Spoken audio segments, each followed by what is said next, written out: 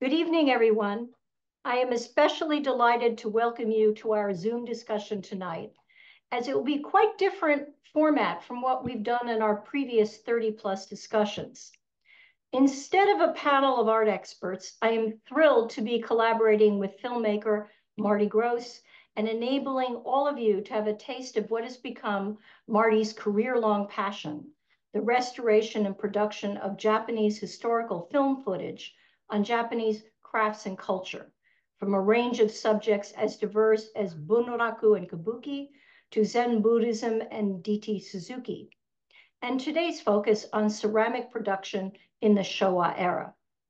Hopefully, like me, you'll be captivated to see and learn how the art of quote unquote the unknown craftsman emerged in the 20th century, and perhaps then better understand how such life-sustaining production work set the stage for the world of clay art in Japan as we know it today. Some of you might wonder why it has taken me so long, after a 5-decade fascination with Japanese ceramics, to at long last turn my attention to Mingei. After all, it has often been this genre of Japanese ceramics that modern Americans first discovered as they entered this seductive world. The name Hamada Shōji has long been synonymous with Japanese clay. But how he managed to change that international perception and the course of localized village production will be made evident with the film samplings you're about to see. However, for me, in 1973, I was actually introduced to Hamada while an undergraduate traveling in Japan, touring ceramic villages, kiln sites, and museums. So in some way, he too was at the starting gate of my career path. That visit made a powerful impression on me, as I felt I had visited ceramic royalty. And indeed, he was totally dressed for the part in what I learned to be costly handwoven garments. It is only recently, and with my visits to my gallery with Marty, that I've come to appreciate just how significant the appreciation of Mingei by the West was to the elevation of clay to an art form. Now, for those audience members who may be unfamiliar with the term Mingei, it literally means art of the people, or what we in the West typically describe as folk art or handicraft. In Japan, these are locally produced, serviceable objects intended for daily use that display a simplicity of design and workability of form. Immensely practical and totally functional, such wares highlight both the local materials and their regional traditions and aesthetics. They were fabricated to be accessible to everyone or the people in terms of price, function, materials, and design. The term itself was coined in 1925 by three key figures in the movement: Yanagi Soetsu, Kawai Kanjiro, and Hamada Shōji. It was derived from Yanagi Soetsu's term, Minshuteki Koge, the people's art. And with these figures at the helm, the Japanese Folk Art Association was launched. In response to machine-made and factory-made products that flooded the early 20th century Japan, regional folk ceramics embraced functional wares made by hand with traditional styles and techniques from a broad range of materials beyond clay, including wood, textiles, paper, metal, and even painting and printmaking. It was Yanagi Soetsu, a philosopher, writer, critic, who, following visits to Korea in the 19-teens, was able to inspire the place of Japanese handicrafts within a rapidly modernizing society. When he returned to Japan, he started to collect the ordinary wares that were disappearing in favor of mass-produced consumer goods. Influenced by William Morris, William Blake, and Walt Whitman, he then befriended the seminal figure DT Suzuki and seriously focused on Suzuki's Zen Buddhist teachings and his emphasis on freedom and spontaneity. In 1936, together with potters Hamada and Kawai, Yanagi established the Japanese Folkcraft Museum in Tokyo. His book, The Unknown Craftsman, was enormously influential. This book was translated in 1931 into English by Bernard Leach, a British potter born in Hong Kong who grew up in Asia. He returned to Japan after his studies in native England and took up pottery, first apprenticing with Kenzan VI. In 1919, he met Hamada Shōji after seeing his work in an exhibition, and the very next year they traveled to the UK, where Leach set up his studio, Leach Pottery, that still exists in St. Ives, Cornwall. Hamada then returned to Japan and established himself in Mashiko, a ceramic community about 60 miles north of Tokyo in Tochigi Prefecture. Leach would later publish a potter's book in 1940, which introduced Japanese pottery ideas to the West and was a seminal work in the field for foreign potters. Hamada became a professional potter, like his classmate Kawai Kanjiro. In the second half of the 20th century, outside of Japan, he was arguably the most well-recognized Japanese potter, perhaps on par with Kitaoji Rosanjin. As I said, he's a founding member of the Japanese Folk Art Association. In 1955, he was one of the very first potters to be designated a living national treasure, and he encouraged and influenced many younger potters who came to the area, including Shimaoka Tatsuzo and Kamoda Shōji. So in summary, for you to keep in mind as we go through this discussion with Marty, the 5 general tenets of traditional Japanese folk art were: they need to be unsigned, underscore their functionality and simplicity. They had to be inexpensive and unsophisticated. They had to be reflective of their locale, and of course, they needed to be made by hand. But the best examples of Mingei also need to possess beauty, as well as embody suitability to their purpose. After the establishment of Mingei as a genre, the main exception for contemporary Mingei material that it could be made by artists who are also craftsmen. It's an interesting distinction. The universal appeal of Mingei is evident in our totally global audience tonight. With us, we have nearly 500 registrants from 23 countries, truly spanning the globe. From Europe and beyond, we have France, Spain, Switzerland, Russia, Denmark, and the UK. From North America, besides the United States, we have Canada and Bermuda. From Asia, of course, we have Japan, Singapore, South Korea. From the African continent, we have Algeria, Angola, Israel, South America, and Zimbabwe. From Central and South America, Brazil, Costa Rica, and Uruguay. And from down under, both New Zealand and Australia, with an especially large number of attendees. The US, which has been so captivated for Mingei for decades, is represented by more than 30 states. We are also really delighted to welcome over 24 museum professionals from around the world and faculty from over a dozen universities. More importantly, I wish to acknowledge the representatives with us tonight from the Mingei International Museum and from the Leach Pottery in Cornwall, as well as a large body of active potters. Finally, I must offer my heartfelt thanks to the Japanese Arts Society of America, the Japan Society of New York, and Asia Week New York for their help in getting the word out and getting all of you here with us tonight. It is equally thrilling to be welcoming many first-time viewers to this program. So I am hoping you will be hooked by this wonderful program and continue to join our future Zoom programming. We very much expect to have plenty of time for questions, so please submit them via the Q&A function on your screen. So with that very brief welcome and introduction, I would now like to formally introduce Marty before posing my first question. Marty Gross is an award-winning filmmaker as both director and producer of titles that include Potters at Work of 1976, among many others. For the past 50 years, he has operated Marty Gross Studio, and he is the founder and director of the Mingei Film Archive that is devoted to the restoration and preservation of documentary films on various aspects of Japanese folk art, most especially ceramics. Marty himself studied pottery making in Japan in the 1970s and began filmmaking in 1974 in Toronto, then later in Japan. He has been commissioned by major international distribution companies to produce more than 60 interviews on the history of Japanese cinema with Japanese directors, actors, cinematographers, and screenwriters.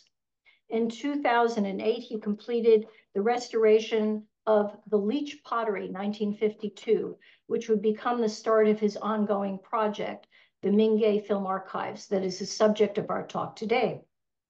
Consisting of close to 60 short films covering the history of folk crafts, particularly pottery making, the archive has become an invaluable resource. In addition to the restoration of the actual film itself, typically silent, Marty has visited senior craftsmen to record their oral histories. These commentaries, in turn, have become an essential and integral part of his films. Incredibly insightful, these films have been shown at special events and in museums around the world. Marty himself divides his time between North America and Japan, and I am totally thrilled to be collaborating with him tonight to bring this very important work to the attention of our audience. So Marty, my first question to you tonight, for those who are with us who may have a passing familiarity with the Mingei movement, Hamada Shōji is one of the most recognizable figures. His appearances in many films and programs that were broadcast all over the world have made him instantly identifiable. As a filmmaker, Marty, what do you think was the unique appeal of seeing pottery making through the medium of film? And specifically, of seeing Hamada Shōji at work, how did such films help spread the word about Mingei? Marty? Well, thank you. Thanks, Jonah. Thank you for that long introduction. Boy, I hardly recognize myself. Well, first of all, you know, filming pottery has a charm, which, of course, you know, it's magical no matter how many times you watch it. So the act of pottery making uniquely lends itself, as a craft, uniquely lends itself to filmmaking. And there have been many films about potters made for many decades. But Hamada is unique in the place because in addition to Hamada, what you see is the context in which he works, the place that he created, the environment that he created with his workers, the environment that he created, And when I say he created it, he emulated the traditional crafts situation of the Mashiko potters, but his own place was quite unique. It was quite different from, you know, he built his studio from the local, you know, with the help of local people, and he created his own work environment, which was particularly in the 1970s, for those of us who'd never visited Japan or had opportunities to, you know, this was a dream place to work. I mean, think the other alternative was to go to a school to learn pottery. So watching Hamada and other craftspeople in that context was, of course, a dream for many people. And as you know, many, many Americans and international craftspeople went to Japan to study but it was the attraction of the environment, I believe, as well, of the context, I should say. I'm going to show a film now about a short film that we made for the National Museum of Catalonia. It's 7 minutes long, and it's got natural sounds only. So I hope, and I'm going to show this film from beginning to end. And I'll just give you a little bit of discussion. Here we are in Mashiko in 1970. This film was reconstructed from, you're not missing any sound. There's just natural sound here, okay? This film was reconstructed from outtakes of a film that was made in 1970, that was filmed in 1970 in Mashiko and also in Cornwall. And we prepared this very short film for the National Museum of Catalonia, as I just said. Here's Hamada at his wheel. And this is a very unique experience watching this man at this terokuro, hand-driven wheel. You know, the hand-driven wheel it's very, very, very rare to see this. There were potters in Mashiko who used the terokuro, the hand-driven wheel, and the principle of this is that wheel made of wood, the wheel head is made of wood. It's very, very heavy. So by propelling it with a stick, he's able to create momentum and able to have a moment, just a moment, to get some work done. Here's Hamada with his hakeme. Hakeme is a Japanese word to describe the, shall we say, the drop of the brush of white slip on the object. And he was particularly dexterous with those brushes. As you see, if you look at the brushes carefully, you can see they're the kind of brushes that can't really be controlled. And he liked that.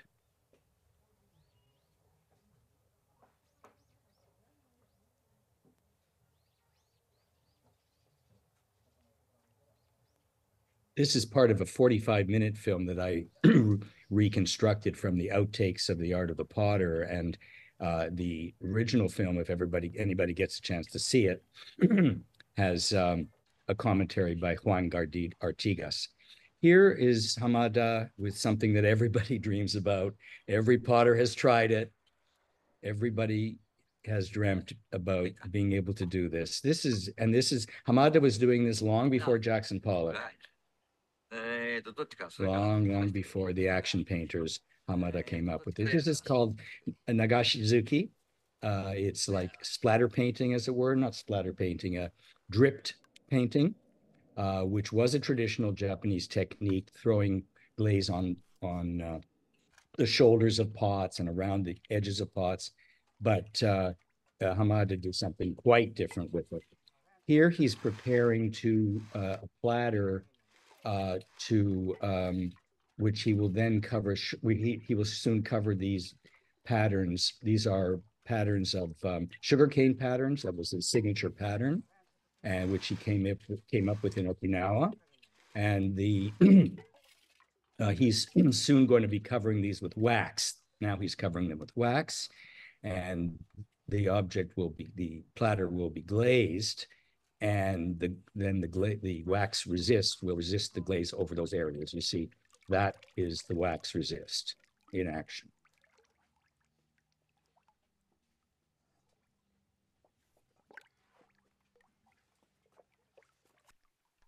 Hamada's platters are highly, highly collected around the world, and there are many famous people who have many of them. Joan probably knows more about this than I do.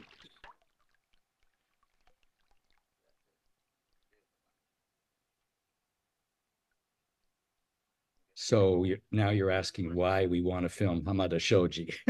That's why, right? It's the magic moments that are there.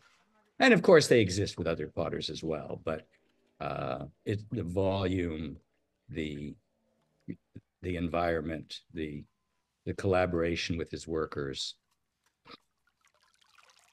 Hamada was very lucky because he moved to a pottery village, and the village was filled with people who had skills, people who knew how to make glazes, people who knew how to handle clay, people who knew how to use the wheels, people who knew how to load and unload the kilns. This was something that was unimaginable for the rest of us in the 70s. And Bernard Leach, when he moved to St. Ives, there was no one there to help him. But Hamada moved to a pottery village. He could call upon people and immediately engage people to participate in the new life that he was creating for himself. This goes back to the 1920s. I have films of Hamada in 1934, 1950, 1970, and 1970, 1970 from Mashiko, black and white and color films.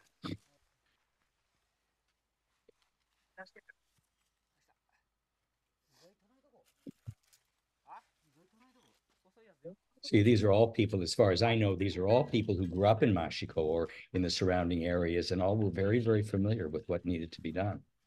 Here's Hamada making an offering. to the gods for a good firing. He's in front of his Noborigama climbing kiln.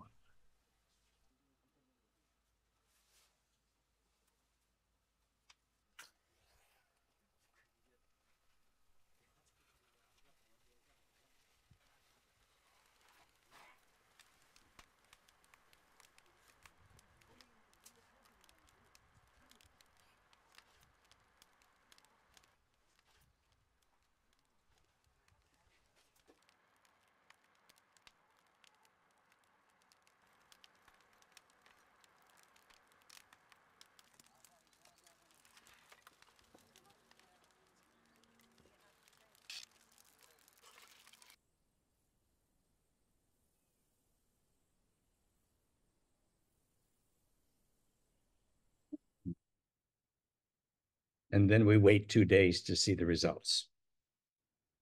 I hope there'll be an opportunity to show you the complete film someday.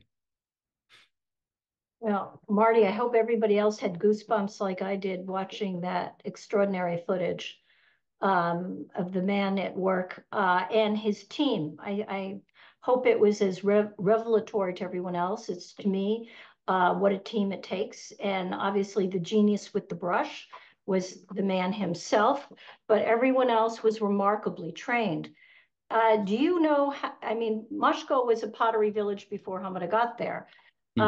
The skill, and is there knowledge about the skill set of the workers that were there and how much training Hamada had to do to get them able to produce such consistent level of work? Well, you know, I would say he was a genius at finding the right people to help him.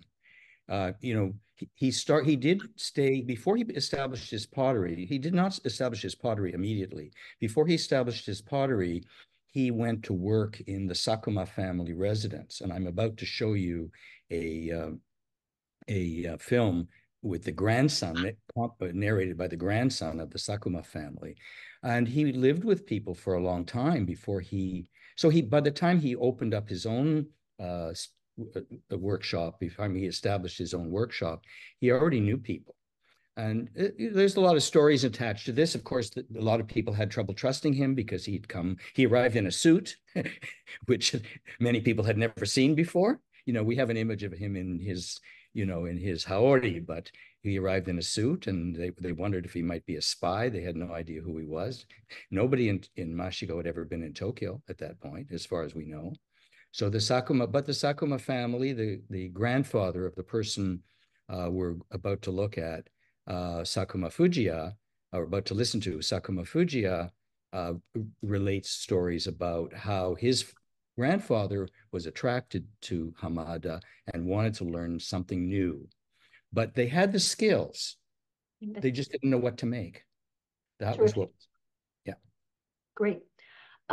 So let's turn to the next question, and the other important figure in the Mingei movement, as many of you know and heard me say a few moments ago, is Bernard Leach, whose story in this discussion today intersects with your own. Could you tell us how it happened that you managed to acquire the 1930s footage of Bernard Leach's travels around Asia for the Mingei Film Archive? And how was he significant for you, both as a potter yourself and as a professional filmmaker? Well, the story is that, you know, when people who were interested in learning about pottery, the only thing to read about pottery making in Japan was Bernard Leach. There were lots of books about pots, but there were no books about going to Japan and making them. So Bernard Leach was a seminal figure for many, many people who were curious about this new way of life, as it were. But I had made a film in Toronto in my studio where I work with children. And then I decided to make a second film about bringing together my interest in Japan and pottery making and Japan. So that film became the film Potters of Work, which some of you may be familiar with. So I was reading about Bernard Leach, and I was reading in A Potter in Japan, this book, Potter in Japan, published in 1960, in which he talks about Onda, and in which he talks particularly about Onda. the village where I made my film, where I was about to make my film. And in that book, he mentions very briefly one sentence that no one else ever seems to have noticed. He says, when I showed the films that I had made in Mashiko 20 years ago to the people in Mashiko, everybody laughed when they saw themselves on the screen. So I thought, who would have thought that Bernard Leach made films? Who would have, I mean, this is not YouTube days. This was filmmaking, right? You mean you had to have a movie camera to make a film in 1934. How all that happened, I subsequently discovered. So make a long story short, I reached out, I contacted, I made a phone call, I wrote letters, they didn't reply. There were no replies to letters, so I phoned, and I got Bernard Leach's wife, Janet Leach, on the phone and explained to her that I was interested in these films. And one thing led to another. I happened to be in London for the presentation of my first film, so I went to St. Ives. By that time, they had clearly already decided to give me the films. Leach was near the end of his life. He was going blind, and he, it turned out, was concerned about where the films would ultimately go. He didn't have a plan. And the fact, I mean, I think the reason they're in my hands is I was the only one who was interested in. I was the only one who asked. Like a lot of things in life, you're the first person to ask. You're the one who gets it. So Leach and I had many discussions. Of course, I couldn't speak about Japan in any way close to the way he could speak about Japan, but I had been to Japan 3 times or so at that point, and we spoke about Japan. And then I recorded those conversations. And then when I brought the films back to him, because of course part of the arrangement was I was going to give him his films back, I restored the 16mm films and made 16mm copies and took them back and gave them back to him. And at that time, I recorded them. I recorded our conversations again, but I knew what was on the films. So I was able to remind him. But because he was blind, he couldn't see the films at that time. He didn't see what I had done to, put them back in projectable condition. This is before video, of course. This was on 16mm film. But I then used those recordings that he and I had made, the audio recordings, to create commentary for the film that I'm about to show you. And in this commentary, he talks about his great friendship and admiration for Hamada. And the revelations he made were some of them to me also, who'd known him for 57 years as an intimate friend and never had the slightest ill feeling between us. I remember Hamada throwing with vigor and, oh, wonderful. And I got a good light on it. He's the potter I admire most who is alive, and the best craftsman as well, I think. Why? You ask the relationship of the man to his work. His work is free. Freest. What do I mean by free? His born nature is still working, still alive. His heart, that's the real heart of the middle of things. His head thinks, and his body that acts are in better harmony than any other man I have ever met. And he has chosen early in life, when he was about 25, I think, at, first of all, a technical school in Tokyo, and then the technical potters training school in Kyoto, where he finally became a lecturer and demonstrator.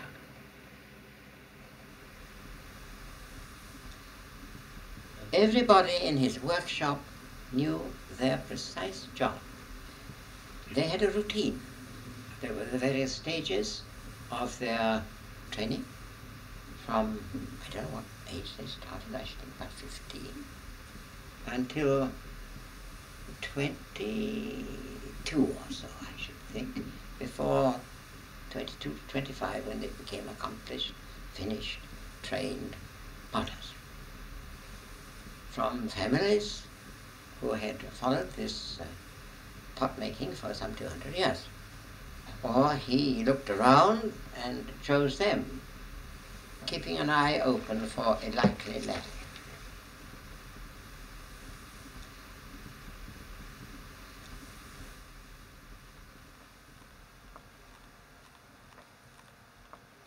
On the one hand, they spent perhaps more labor, actual hand labor, on making pots than we do. On the other hand, they had reduced this to the perfectly balanced modicum. It had a rhythm of its own. It was miraculous to watch. There was a willingness to take directions from him I never saw disregarded. There was a way of life long established in the air. It wasn't just at Mashiko. It was all over Japan still. It must have been very much like this at one time in England, before the individualism attached to the education that accompanied the Industrial Revolution. So there's Bernard Leach speaking about Yeah. the potter he most admires and worked. Amazing. What miraculous footage. I hope it inspires all the potters in our audience to attain another level of artistry. Really amazing that this was saved for posterity. Thank you for being not only the first, probably the only person to pursue the acquisition of this valuable footage. Amazing. Right. Well, it makes a good story someday, but we'll save that for another time. Oh, Yes. okay. Marty, you're a man of many, many stories. We could be here for 24 hours at least, but we're going to try to keep to our schedule. Sure. And maybe we'll do session 2 at another date. So my third question to you is Mashiko itself is an area known to many in our audience because their familiarity with the work of Hamada and, of course, Shimoka Tatsuo, which, by the way, are perched behind me. I have a large subo by Shimoka and 2 terrific works by Hamada himself. In nearby Ibaragi, the great Kamoda Shōji and Wada Morihiro also brought their artistry a bit later in time after the war. I know you have a great deal of archival footage from this region, and needless to say, we'd just love to sit here all day long and watch these wonderful films. But in the interest of time, as I said before, would you simply show us what this region was like 100 years ago? Furthermore, based on the footage you've been able to assemble from the first half of the 20th century and your one-on-one interviews, could you sort of give us a tiny summary of what have been the most notable changes in Mashiko over the decades? Please. Well, I think I'm going to let Mr. Sakuma answer some of those questions in the next film, but Hamada arrived in Mashiko in the 20s and 30s, just at the period when the world for craftspeople in Japan, in industrial Japan, was really changing. And the Mashiko's pots all went to Tokyo, and Tokyo was changing dramatically. There was sewage being, water pipes being installed, sewage being installed. People were moving into smaller and smaller quarters. So life in the city had its demands, and Mashiko had to keep up with the demands of the changing demands in Tokyo. So here's the story as told much better by Mr. Sakuma. 益子の人間の特徴が現れるって、そんな現れるほどの作品じゃなかったと思うんですね、この当時は。個性よりも数作らないといけない。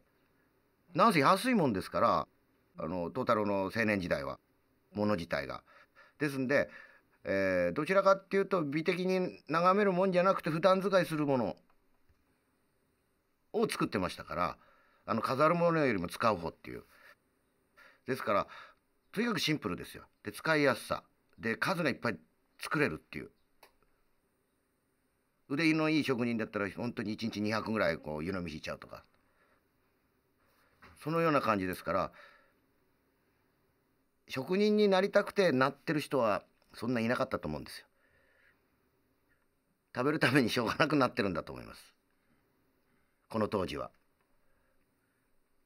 結局農家のね、次男三男なんてよそ出なくちゃいけないですから、そうなると勤め口がないって、益子産業が益子焼があったからしょうがなく益子焼でもやろうっていう、職人さんに対しては夢とかそういうもん持ってやってるわけじゃないと思うんですよ。農家が田んぼ耕すのと一緒だったと思うんです。食べるため本当にやってたんだと思います。ニーズがあるから作ると、それだけだったと思います。だからなんかもう信念持ってものづくりをするっていうのはやはり浜田が来て今度は芸術的なものを作ろうと思った人間たちが考えることであって、この当時ビデオの当時の人たちはそういう観念はないと思います。東太郎はここの窯でずっと子供の頃から職人としてやってきましたよね。である日浜田先生が伊泰波山っていう下館の陶芸家の先生のところへ来た時に山水の土瓶を見たわけですよね。でそれを見て「これはどこの焼き物ですか?」と浜田が尋ねたわけですよね。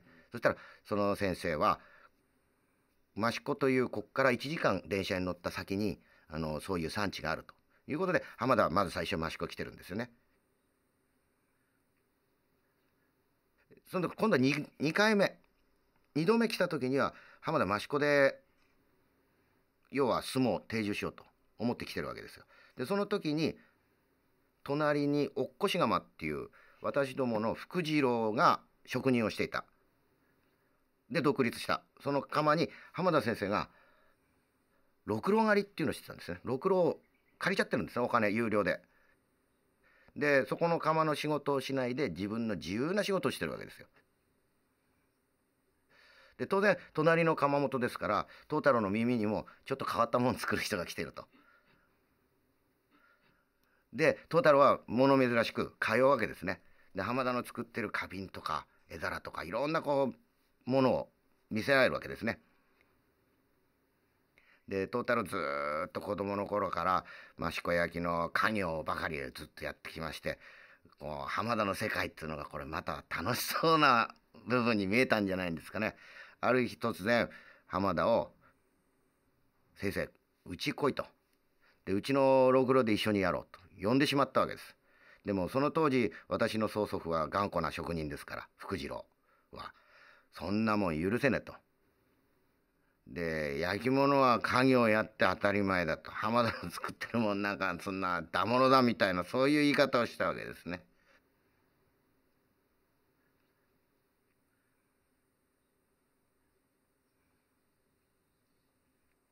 ここは保守的な町なんで浜田先生みたいな人はちょっと今でいうなんつうんでしょうね、テロリストみたいなそういうイメージで子供たちに石投げられたとかなんとかってそういう保守的なんですよ益子って。で変わったことしてる人ってそういうふうに見えちゃうじゃないですか。問屋さんが全部引き取って東京へ出してるような世界ですから問屋さんが受け付けないものはお金になんないわけですよね。ですんでうちの曽祖父福次郎もそんなもん作ったってお金になんねえからやめろって言ったぐらいですから、家業してれば問屋がそうやって売ってくれると。でお金も間違いなく入るから大丈夫だからっていうわけですけど浜田先生は売る術を持ってたんですよねその時。もううちの東太郎やりたくて抵抗してじゃあ昼間は工場を家業をやりますと。で夜細工場が開いた時に一緒にやらせてくれと。でその時夜は先ほども言ったように電気がないですからランプをつけて2人で作り合ったと。浜田さんはそういう部分で先生はいろんなものを見て知って作れる。東太郎は何も知らなくてもろくろの技術あったわけですね。ですから浜田のやってるものを見よう見まねでどんどん作ってってでこういう世界に今息づいたと。で浜田先生やっぱり来た頃ちょうど亀やすり鉢の需要っていうのがどんどん減ってった時期なんですよね。東京に上水道が通ったおかげで亀の需要がないんですよね。で私ども亀作ってるのが主要な窯の製品ですからこれは何とかしなくちゃなんないっていう時に浜田先生が見えて民芸運動が起きてそれでそういう民芸的な作品がこう世に出るようになったんです。ちょうど切り替え時期だったんですね。ですから浜田先生来なかったらちょっと益子の窯元やばい部分もあったんじゃないでしょうかね。もう浜田が益子へ来る2度目来る頃にはもうそういう風になってましたね。東京が上水道引かれるようになって、結局その需要がなくなって益子これからどうしようかっていう時期だったと思うんです。で浜田が来てこういうものを作ってるっていうので切り替えた人たちはどんどんこう切り替えていったわけですね。それまではこれが主要ですから、うちそんなに長い時間はいなかったと思うんです。お家を移築するまで、今のところに古屋を買ってますから、古屋を移築するまでの期間しかいなかったと思うんですよね。で当然浜田先生文章に残してることあるんですけど、夏なんですけど瀬戸屋さんって儲からないんで自給自足ですよね。田んぼでお米を作ったり畑で野菜を作ったり、ちょうど浜田先生来た時に夏の時期だったんですね。ナスが取れたんですよ、たくさん。Well, he answers much better than I would have, don't you think? His insights into the economics and how economics drove invention, if you will, Right. and Right. how Hamada seems to have been the right man for that moment in time to bring the sleepy functional market of Mashiko into the middle of the 20th century. Very insightful by Sakuma-san. Right. Well, one of the running points throughout the work and research and commentaries that I'm collecting is that the Mingei artists were all mom and pop shops.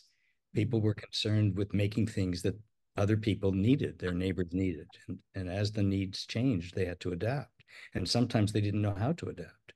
So the Mingei, the leaders and the founders of the Mingei movement were often very influential in terms of helping them to adapt. And Bernard Leach was one person who also helped the potters of Kyushu to adapt to the modern world.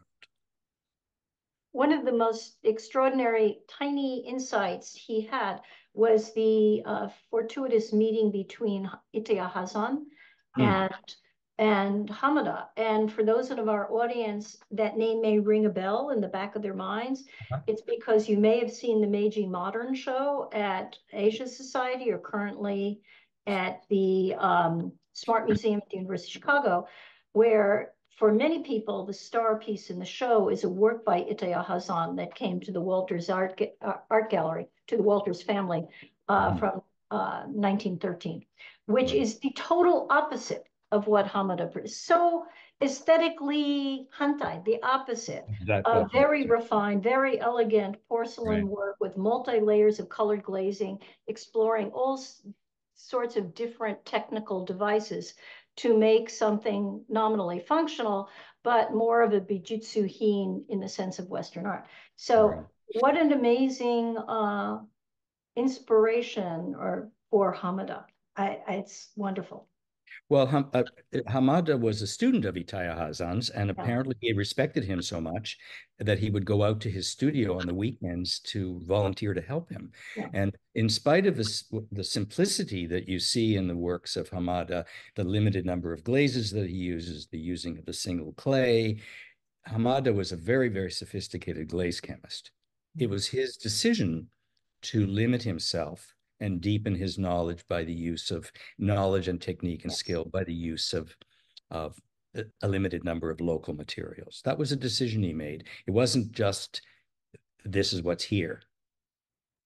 Are there any extant examples of his work working in the Iteya's studio? I mean, did he work with porcelain at any point in time?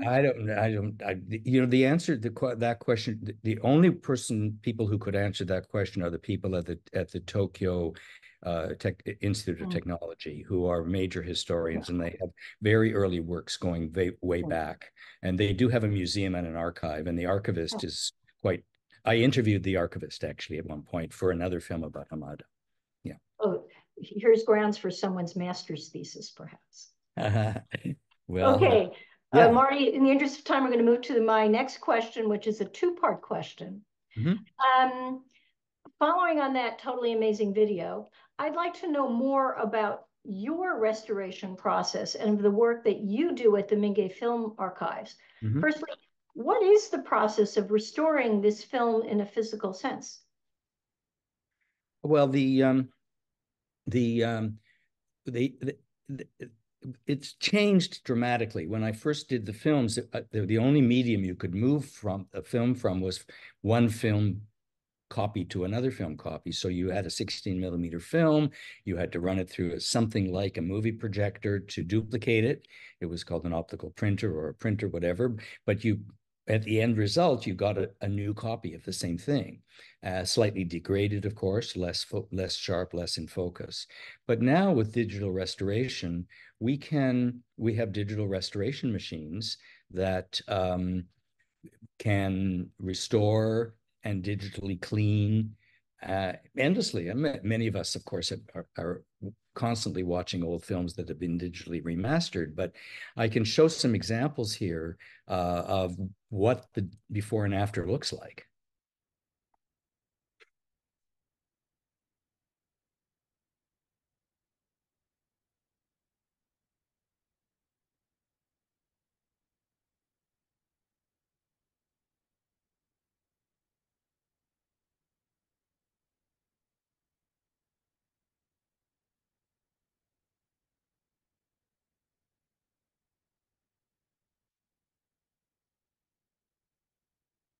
On the left-hand side, you see among the things that we're able to do is to stabilize the image digitally by locking the center in the picture, the center vis-a-vis the outside frame. So scratches are removed, dust particles are removed, and the films are stabilized. And here, repairing splices. And this is physical work as well as digital work, which I'm able to do because so I can replace, I can repair splices, I can repair broken perforations. This is first. So it's a combination of physical work and digital work. In most cases, I actually have the original films that you're seeing. I have them in my own storage facility in Toronto. So here's a perfect example. On the left, you have an old videotape copy. And on the right, you have directly from film.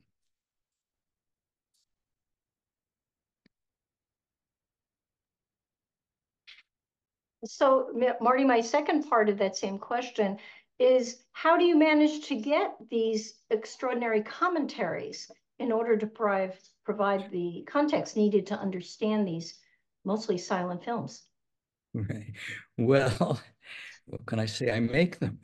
How do I get them? I make them, meaning I go and talk to people. And this is surprise, surprise. There are a lot of interesting people out there, waiting to tell their stories, and they just need somebody to listen. But because I have this film material, it's not abstract. I don't have to call upon people. I don't interview people as, let's say, an ordinary journalist might interview people. I show them films. And while I'm showing them films, I hope I elicit commentaries. And then I ask questions, right? So I sit with them. I have my laptop. It's quiet. I can sit in front of my laptop. There's no noise. And I can just ask people to tell me what they remember and what they see. So shall I show you an example? Yeah, this is my dear friend Sakamoto Shigeki, who appears in my film Potters at Work in 1976. If anybody remembers the film, The Father and the Son. He passed away last year, and I'm very, happy and honored that I have a long series of interviews with him. And this is a portion of one of them in which he talks about the life of the rural potters of Onda. いや、お客さんは買うためにオンタまで来たんですか？その時。売る時はちょっと説明ください。売るに行きましたよ。それこそ肩に担いで近辺の売って回るとかかなりリーチの後はどこまでか車を雇って、これはリーチの後、もうリーチの後、はい。よそに親戚とかどっかに置いといて、そこから売りに行ってね、随分そんなことをしました。しかし、リーチさんの後は、そう売りいかんでもよくなったです。お客さんが買いに来てくれましたからね。リーチの前はそういうふうに売りに出たんですよ。売りに出た。はい。下までとか。下とか、かなり遠くまで、まあ、遠方まで行って、4、5日かかって売ってしもったが、結局は飲んでしまって帰ってきたとか、ね。でも、帰るときにお金と野菜とかいろいろ持って帰ったですか？いや、いろいろ持って帰るそうですよ。長い人はね、もう10日も20日も帰ってこんと。ところが、今度はその当時は、売りに行った先も金がないので、米をやるからとか、小豆をやるからとかいやね、ここは少ないから、それで物々交換ですね。それでそんなのは持って帰ったでしょうが、金は飲んで、ね、私みたいなのは飲んでしまって帰って。だから怒られる。もうね、大喧嘩になるわけや。帰ったらお金なくなった。なくなっちゃう。それは全部じゃないけどね。そんなことが。That's my old friend. Yeah. And, well, the sake is very important to production. Exactly right. But the point I wanted to make is, I mean, this is the cashless society. Yes. They didn't have it. Onda, as you know, is in a valley with a river and mountains. They don't have enough farmland. They don't have enough rice paddies. So he had to go to the local villages. And what he had to give the people in the local villages was pots. Yeah. Barter system. Barter Well, system. now that I know you have so much material on the Onda tradition, I want to pick a different location and talk about Tamba for a moment. Okay. Many of our audience members, I'm sure, are familiar with Tamba. That's equidistant between Kyoto and Osaka and Kansai, which I understand was the focus of a series of films that you only just recently restored. How did ceramic production in Tamba differ from what we just seen in Mashiko? And also, while working on these films for the Mingei Film Archive, did you come across any startling films from Tamba that were perhaps even surprising? Well, unfortunately, what happened was I found a film on videotape, VHS, but I've never been able to find the original 16 millimeter or 8 millimeter copy. I've done multiple visits to Tamba, and there are all kinds of stories, but it looks like the film material may have been just thrown out by somebody who was moving from a house to an apartment and didn't have any space for it. So what I was able to do instead was, because in the interim of my many visits to Tamba, Tachikui village in Tamba, I became good friends with Ichino Shigeko, the widow of Ichino Shigeyoshi, who had been at the Leach pottery in the 1970s. And because she's such a wonderful talker and such a great friend, I decided to create a kind of slideshow with her voice. And I used photographs that were taken by Janet Leach, who was then, who married Bernard Leach in 1956, but she had been in Tamba for 2 years, 53 and 54. And she took a lot of photographs, and especially her photographs reflect the lives of women. So I interviewed Shigeko about the lives of women in Tamba. So that's the story that we have to tell about Tamba as of now. それからおじいちゃんも作ってたりしてたけど、もうほとんど乾燥がしてたから、わら巻きとかそういうのは家でも品物持って帰ってきて、おじいさんとおばあさんがわらで巻いて荷造りして送ってたみたい。梱包するものが今と違ってないので、わらで巻くと割れなくて送れるから、問屋さんとか、酒屋さん、お醤油屋さんとかの注文が入ると、そこへそういうとこ収めたりしてた。作りは昔は藁と、それから縄、ね、藁で作った縄で荷造りしてたんですね。それからこの十文字になってるとこは縄でくくってるから、周りは藁をこう当てて荷造りしてるんですね。小さいこの壺流した山椒の味噌漬けとかを入れる壺、3つずつぐらい、5つかね、4つか5つかな、その藁を、で、こういうふうにして荷造りして。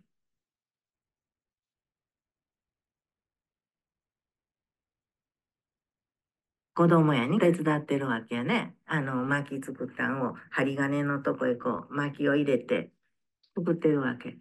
薪は大事。社会皆この山で薪を取ってきたんをそこに置いて、そこで皆作業してたわけやね。その家の、炊事場でそのご飯炊いたりお風呂沸かしたりとかして使うのを作ってた。この写真では子供が手伝ってる写真やね。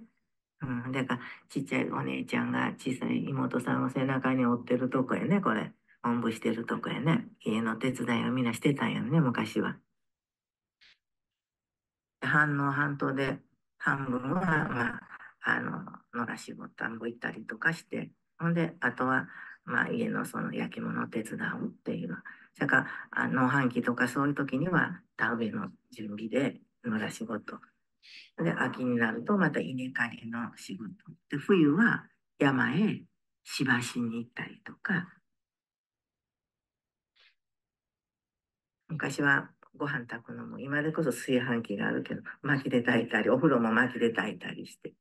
だからみんなお正月から2月、3月ぐらいまでは山へ行って、山へみんな芝しに行ってた。ご飯炊いたりとか、お風呂沸かしたりとか、ガスがないから、みんなそれが燃料になってたので。だから男の人はその間、家でろくろで仕事してた。藁やろね。藁は昔田んぼした後の藁大事やったから荷造りしたりするのに、荷巻きするのにね。だから今はもう田んぼもみんなしてもらってるけども、みんなもう藁はカットしてしまって、田んぼへ巻いてするけど、昔はみんな藁残していったから。自分とこで稲からこのもみに、秋に稲刈りして、で、もみにした時のその藁を全部こうして積んで置いとくわけ。それと、それから釉薬に使うのに、藁灰作るのに、燃やして灰にしたりするのに置いてたりとか。釉薬作る藁の灰を作るために、これを燃やしてするのに、囲って置いとくわけ。田んぼが済んで、稲刈って手で稲刈りするので、で、それを藁でくくっていくわけ。うちおばあさんやわ、これ。としこ、一のとしこ。田植え。これ、うちのおばあさんだがおってん違うかな、田植え。この縁、あでっていうね、この土のとこだけ。で、そこへ今度、豆さんを植える。枝豆。お米はもうこっちだけで、その田んぼと土手との間に、こう、ちょっとこのぐらいの土をずーっと、して、で、水漏れ、田んぼで水がこっちの方に流れんように、その土で、囲いするわけね。で、そのとこにもったいないから、豆さんをこう植えて、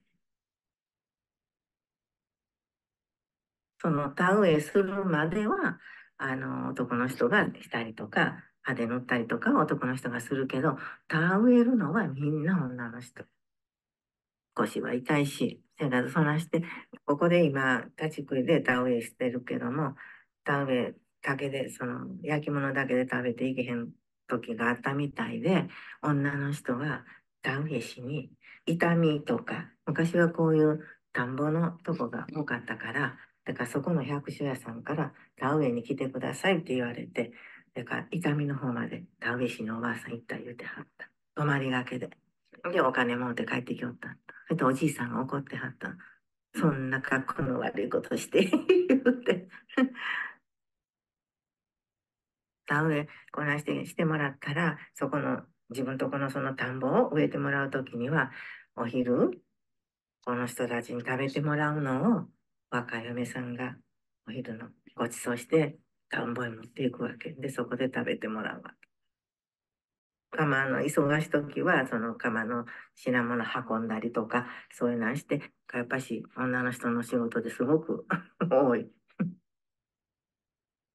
もんぺって、その野良着やね、巻いたら、野良仕事するときに、これは前と後ろと、その紐がついてるわけ。中に、昔はゴムやないから、紐でくくって、仕事しやすいわね、もんぺの方が。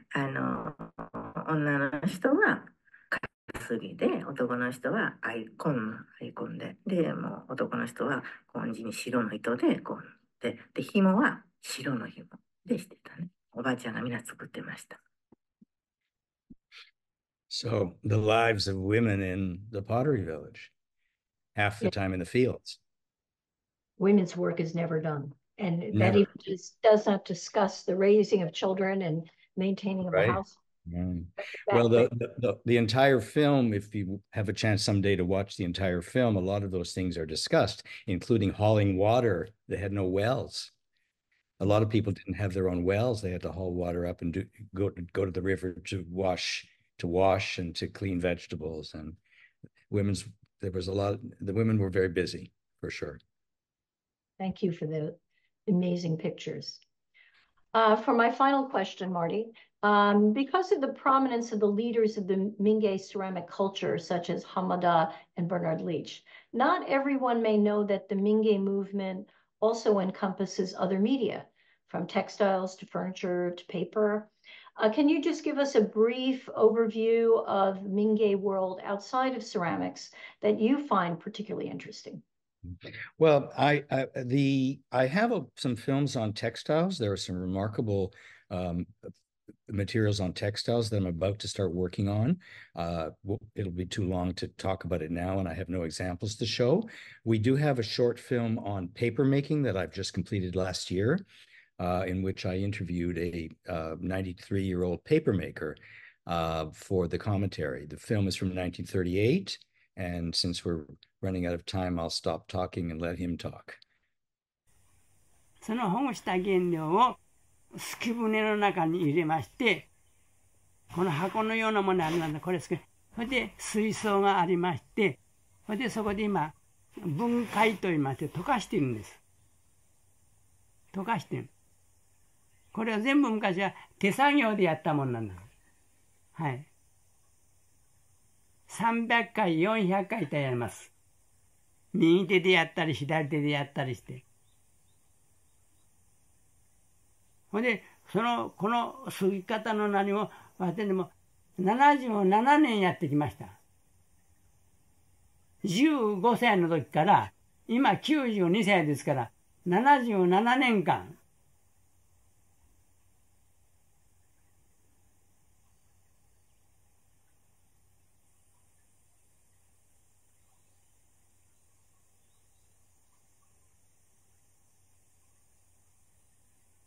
今、攪拌したものを、中に原料を攪拌して細かく水槽の中で入れて、したもの、とろろ葵と言いまして、植物性の粘液を混ぜ合わします。それが適量と言いますけれど、この混ぜ具合によって紙の具合が随分違ってくるんです。それでこのとろろを2杯入れるか3杯入れるか、その辺の呼吸が随分大事なんです。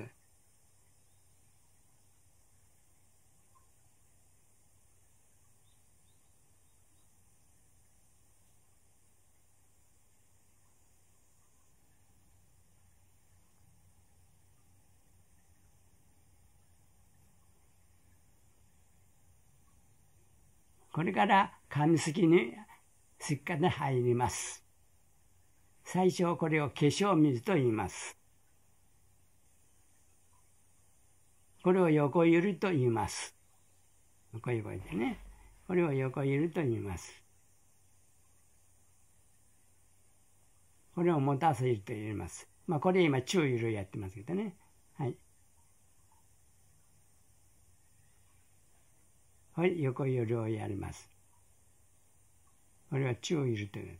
もう持たせゆりってこういうふうなすき方もあるけど、これは今こうやって流してるわね。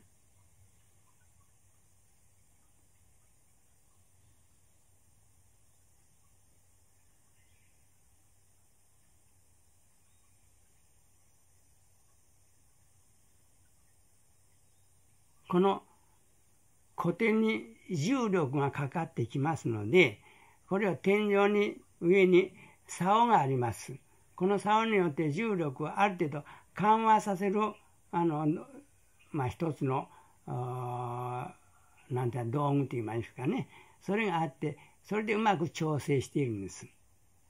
だから何年やっても厳しいです。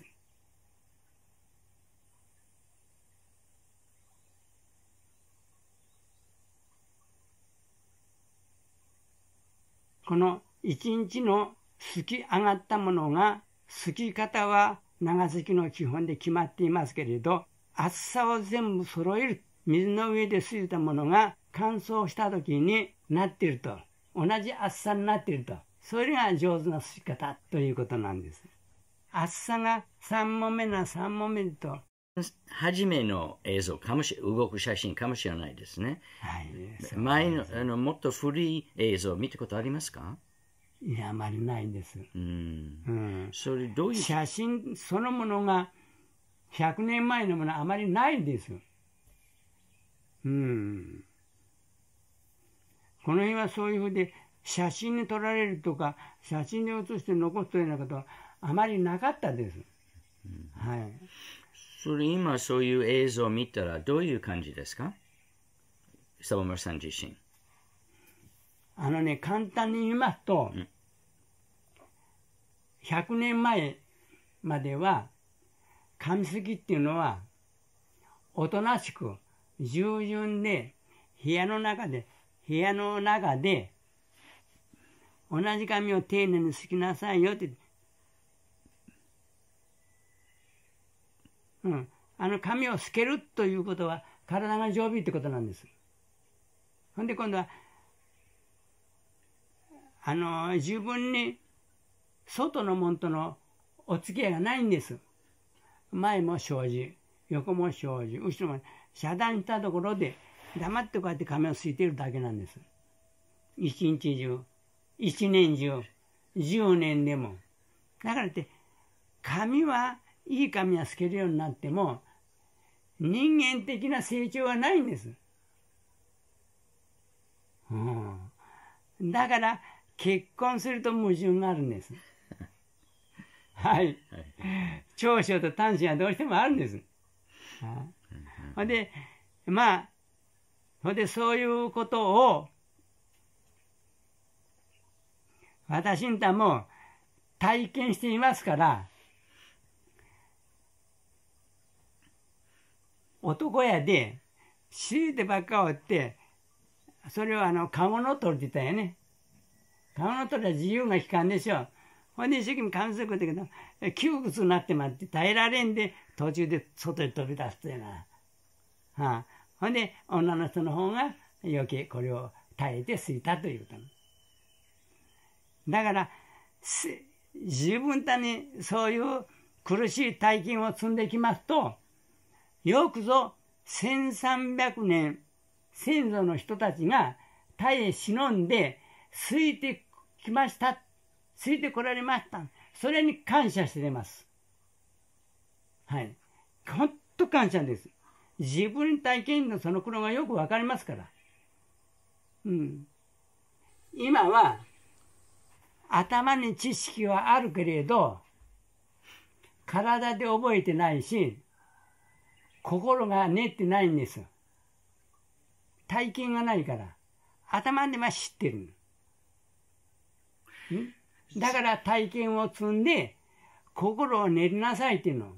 練ってだんだん心を広くするの。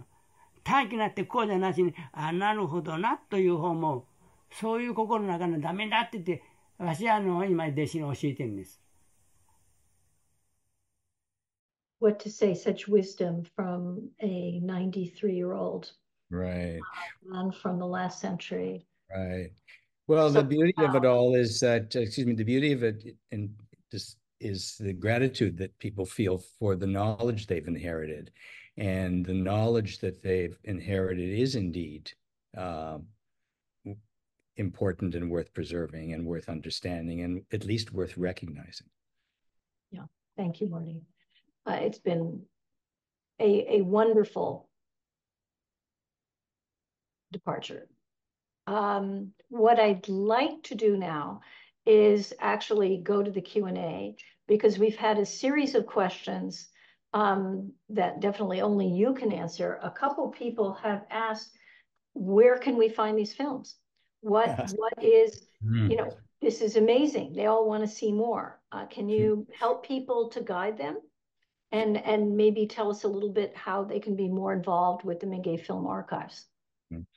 Well, thank you. I mean, of course, I'm eager to show films. I'm at this stage, I'm still in production, so I'm not, putting everything up on YouTube. But I would welcome requests, and if people request particular films or particular information, we'll be happy to provide it on a one-by-one basis.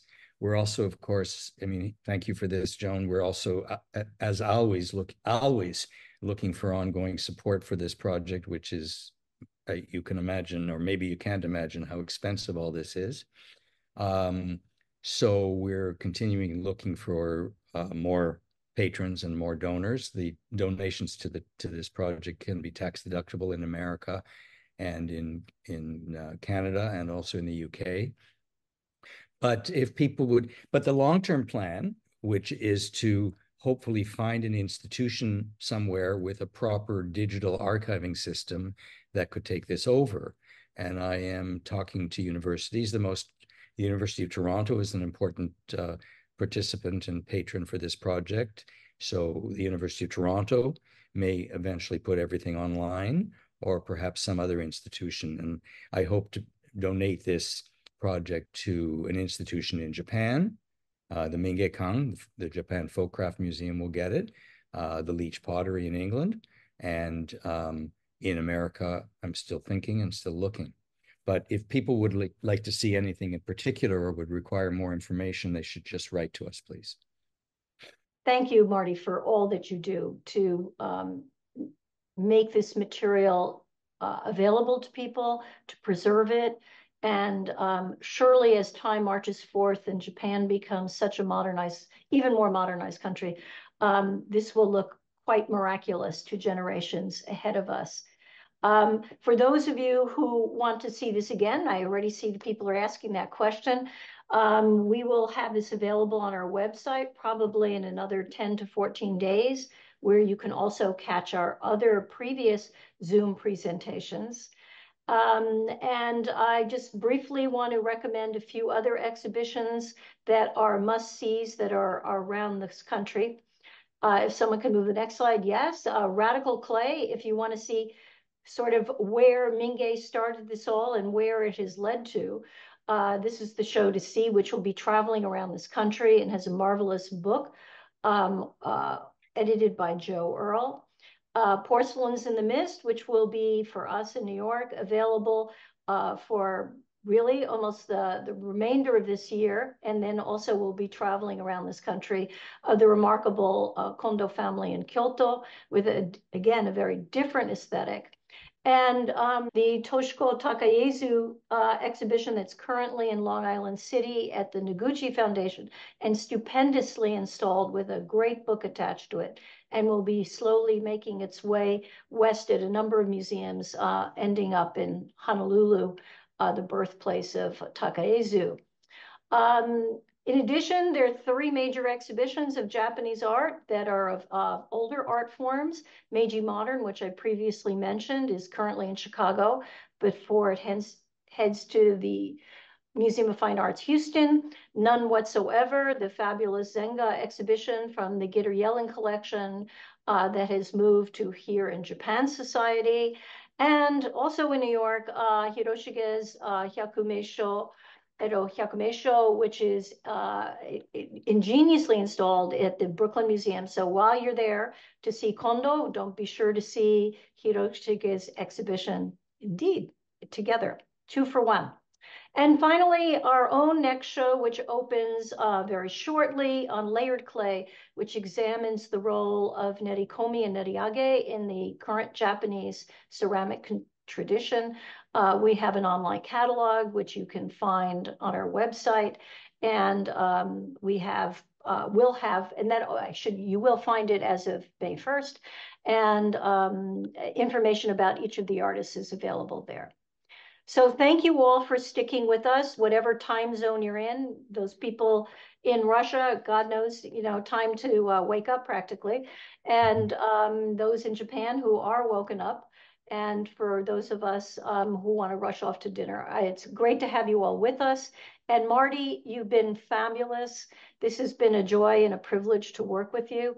So thank you very much for all the preparation it took to make this evening so informative and so captivating. Thank you very much. Well, thanks for the opportunity again, and for your support. Good night, everybody.